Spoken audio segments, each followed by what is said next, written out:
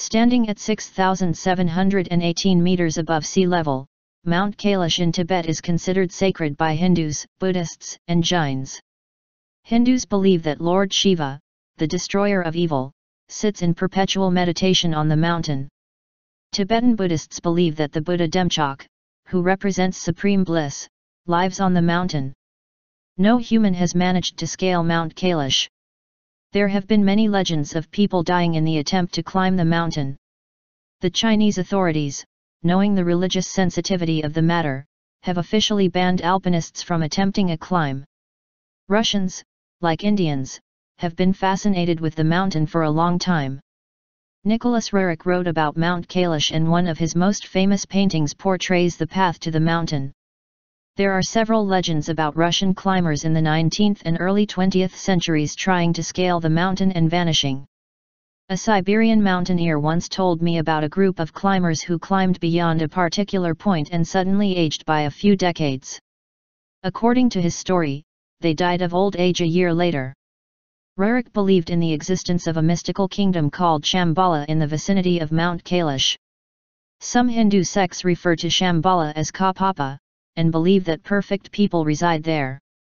In 1999, Russian ophthalmologist Ernst Muldashev decided to go on an expedition to Tibet to try and discover the secrets of Mount Kailash. His team comprised of experts in geology, physics, and history.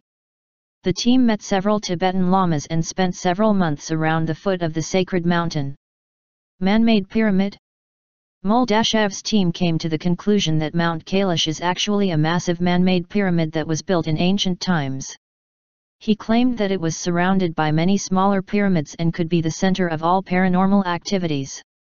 In the silence of the night, there often were strange gasping sounds in the belly of the mountain. Muldashev, author of Where Do We Come From?, wrote in an academic paper. One night both my colleagues and I distinctly heard the noise of a falling stone that undoubtedly came from the interior of the mountain. He suggested that some beings lived inside the pyramid. In Tibetan texts it is written that Shambhala is a spiritual country that is located in the northwest of Kailash, Muldashev wrote. It is hard for me to discuss this topic from a scientific point of view. But I can quite positively say that Kailash complex is directly related to life on Earth, and when we did a schematic map of the city of the gods, consisting of pyramids and stone mirrors, we were very surprised the scheme was similar to the spatial structure of DNA molecules. Mohan Bhatt, a Sanskrit scholar based in Mumbai, says the Ramayana also refers to the sacred mountain as a pyramid. There are also references to the Mudan in the Vedas, he adds. The ancient texts refer to the mountain as a cosmic axis, he says.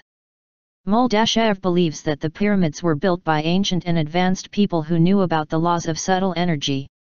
He wrote that the mountain is the most important part of a system of ancient monumental structures and is directly connected with the main pyramids of the earth, such as the pyramids of Giza and Teotihuacan. Onwards to the Past, a Russian-English bilingual website explores this theory in great details. The Chinese authorities were quick to dismiss Muldashev's claims.